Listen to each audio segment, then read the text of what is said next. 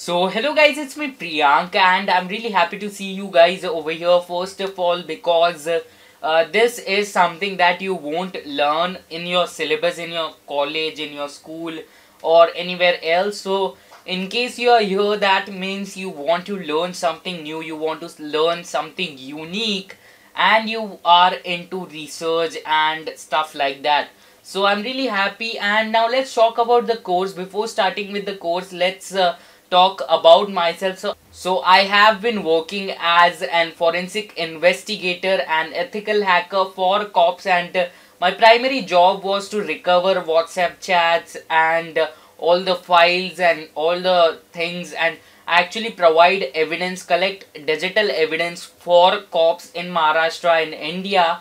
So over the time I've learned lot of things, and primarily my job was to actually, as an hacker, primary job was to actually crack passwords of phones of criminals who have been murdered, of people who have been murdered, or of criminals. So most of the time I had to break into Android devices and even iPhone devices. So over time I've learned many things, and few of them are on my YouTube channel, whereas in this course I'll be teaching you guys 4 methods by which you can actually crack any Android password, may it be pattern, pin, password, face lock, fingerprint scanner, iris scanner, or anything. You can actually crack any password without deleting the data. So I'll be teaching you guys how to do it, how I perform brute force attack, and how I actually hack into phones. And then there is a method which will definitely work, but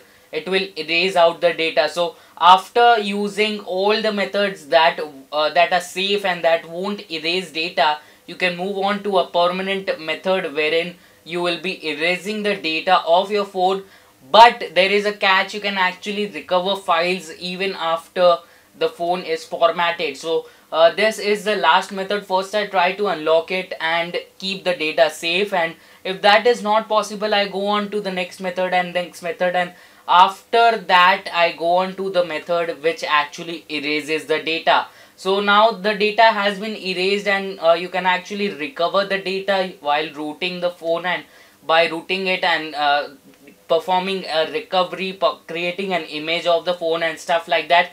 So that's how forensic investigation works, and this is basically a small part of forensic investigation, that is only password cracking. So I hope you will enjoy this course, and I'm really happy to see you guys over here because this is an extraordinary course. So I guess that's all for this video. I hope you will take this course, and all the best. You will learn something new.